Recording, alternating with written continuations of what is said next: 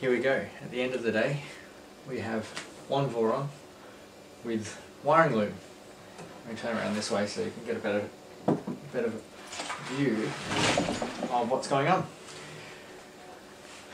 I've gone with a slightly different layout to the normal VORON style. Normal VORON style has the ramps box here at the front and then the LCD right close next to it. But I wanted to keep all my motors at the back, and I wanted to reduce the wiring run lengths, and so all of my wiring actually stays in the back half of the frame, except for these. I'll be creating two IDC ribbon cables that run straight to the front to run the LCD. So I haven't actually finished the wiring yet, mainly because when I plugged in the Arduino the Mega to flash it with the firmware, let all the magic smoke out, and I don't have a magic smoke putter or back renderer tool, so I jumped on eBay and just ordered a new one. So without that I can't really finish things off, but I thought I would show you where I'm up to at the moment, and I'll show you a few little bits and pieces of the VORON that are a bit more unique to my machine, and just some design decisions I've made with that. So here goes.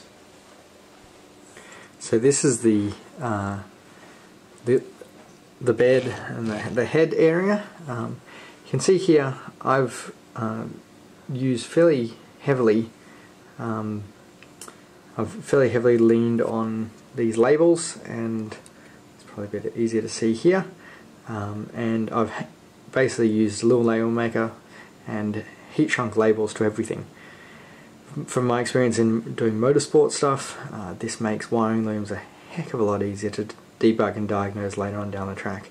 So much easier to just to look at a label and go, oh, that's the x-axis stop, or this is the z-axis sensor, thermistor 1, part fan, etc., etc. Rather than having to search around and try and find what is going where.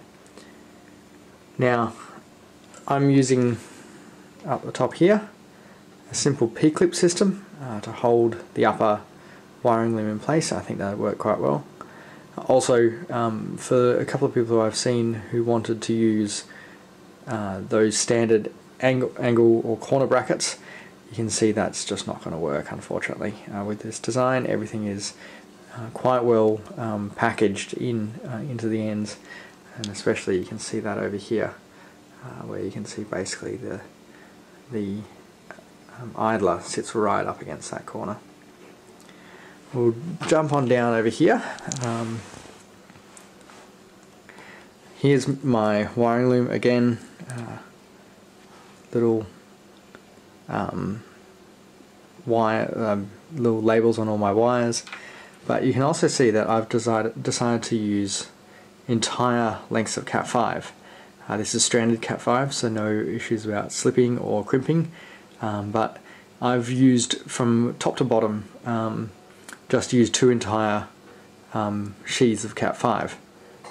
That helps me just to simplify everything. One's for power and one's for sensors. You can see that there, labelled up. Just simplifies how everything is run. Secondly, you can see all of my step motor wires here.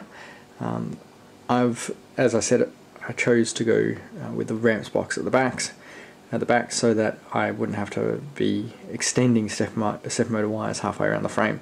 I think it will work better this way, but as a trade-off you have to extend the IDC cable for the ramps controller, but I think that'll work just okay. I'm also using this spiral wrap for most of my cables. It's a bit more flexible than convoluted core or split core wrapping, and so lets me just flick them through and just tidy up cables quite simply. I was going to use some split core, but I just couldn't find any in the right size. And also there on my extruder head, I'm using this wire like a mesh wrap sort of thing, which is quite flexible, but I've also heat shrunk it in place a couple of times over. So one heat shrink to bind the cables together, and then one heat shrink to secure it down. That's glue lined heat shrink, so it's not going to go anywhere, and that should make things rather tidy and, you know, suits my pedantic motorsport head. Another quick one, I'm using just a standard, I think this is a Mark 7 maybe, extruder, just cheapy off eBay.